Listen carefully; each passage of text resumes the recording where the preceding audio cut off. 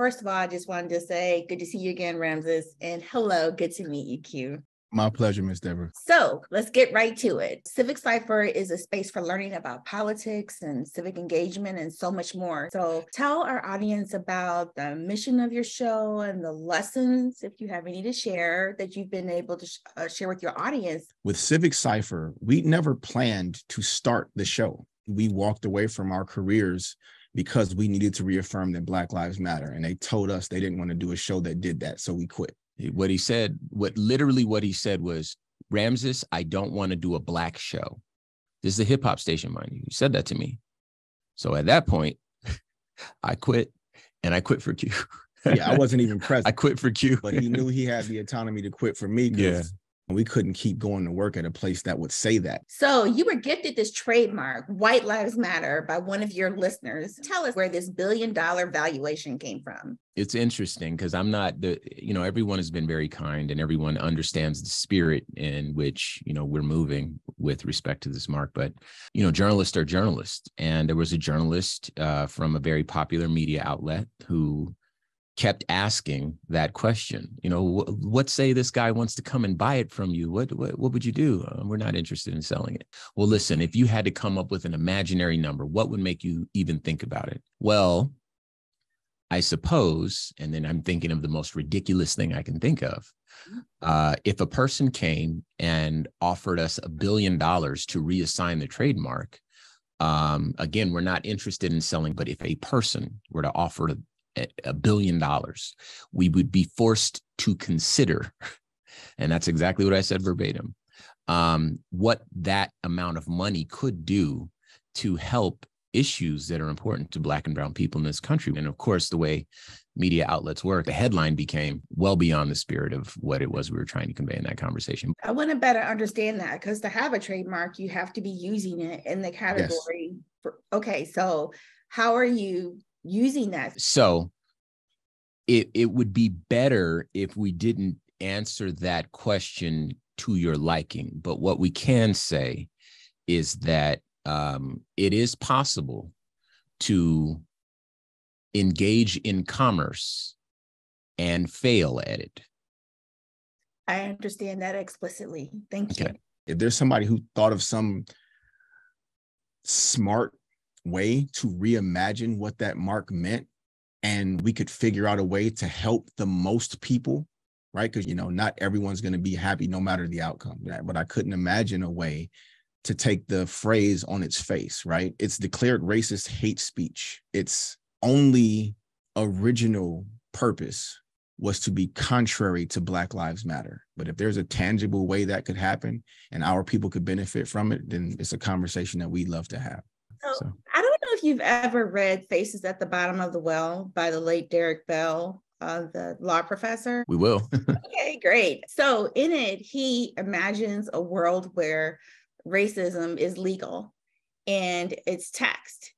And so you just have to pay a fee for the privilege of that. And then the money is refocused to support Black people's ability to get an education, secure housing, and all the other things. So I guess that leads me to the question, which is, there are those who think that you should license the trademark and use the money to do good in the community. And so how have you engaged with or grappled with that question? That's a good one, because it's the one we've had to go back and forth about the most. That's our first question. Yeah, before we even accepted the assignment of the mark.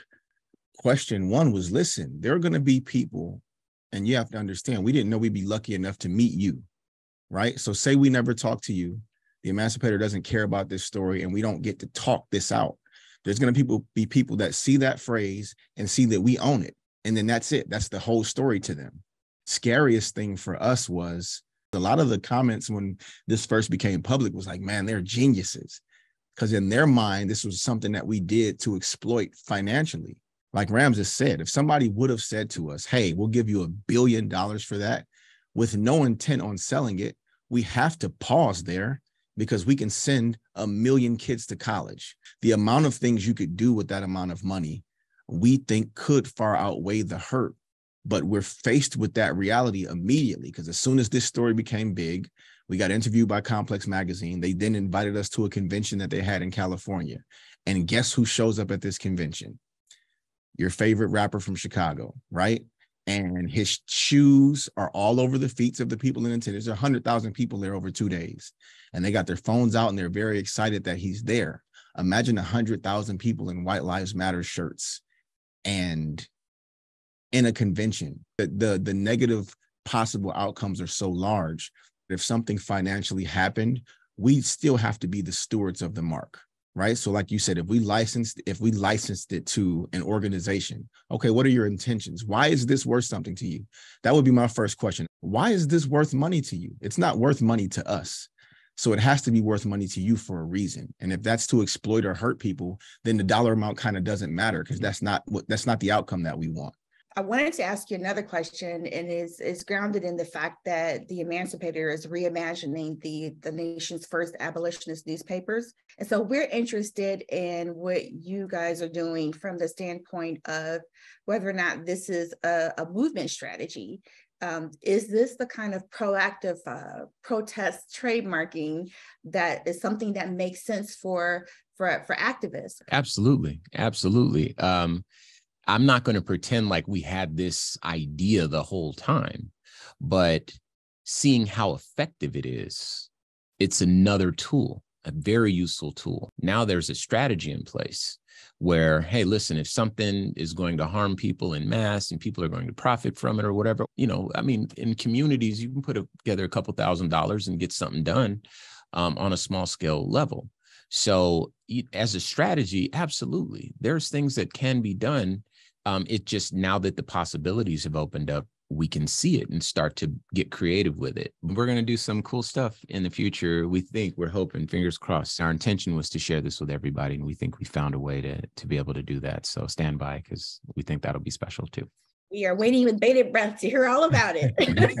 It's been a labor of love, literally. The sunshine part of this entire trademark situation has been more eyeballs, more attention to Civic Cypher. And, Ramses and I started a nonprofit, and our objective was very, very simple. Most people, we believe, are good people. And when given the opportunity to give back and help people, they will. But most people are also kind of lazy with regard to that. So most people, just because they don't know how, They don't volunteer, they don't donate to charities, so they just don't engage at all. Ramses and I were in the streets in the wake of George Floyd's murder, marching with a bunch of people that looked like us, but with more people that didn't. And that was the disconnect that we saw. There was this impression that we don't have allyship and that there are not people who are not Black that care about our plights and the things that we're going through in our communities. So how do we come up with a way to tell people who want to help us how, right? How do we get rid of some of these barriers and some of these barricades that keep people from engaging in our issues because it's awkward or uncomfortable? We cannot be in a position where people are scared to engage, scared to help, feel like they're the enemy, feel like there's no room for forgiveness or reconciliation. Like, we have to build that bridge and encourage people who have no idea what the daily life of someone that looks like us is in this country. That's all very powerful. And we can't thank you enough for your commitment and the responsible way, just so much gravitas you bring to this issue. And every time you talk about it, I personally feel so edified to be in your presence. So thank you.